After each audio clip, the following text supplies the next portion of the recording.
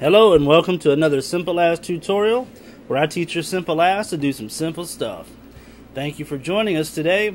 Today we're going to be working on how to clear out the garbage in a browser, and today's browser is going to be Safari for the Mac. So let's open up Safari, and there's a couple of different things you can do. If you just want to empty the cache, click on Safari, and here you can just see that the option to empty cache is right there. Click it.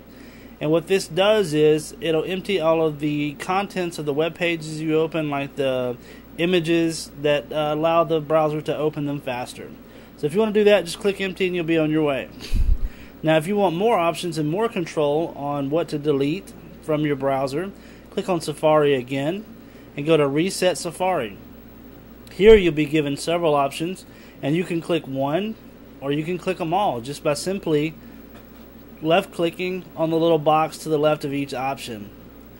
So you can pick to either clear your history, you can do reset top sites, you can remove all web page preview images, you can empty the cache, you can clear the download windows, you can remove all cookies, you can remove all website icons, you can remove all the saved names and passwords, you can remove other autofill form text, you can close all Safari windows or reset all location warnings.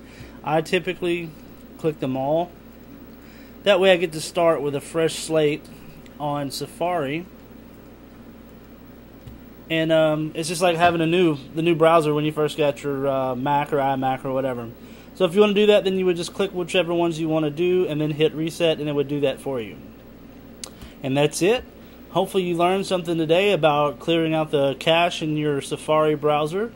If you like this tutorial, please thumbs up. If you didn't like it, then try watching another one until you find one you do like and thumbs that one up.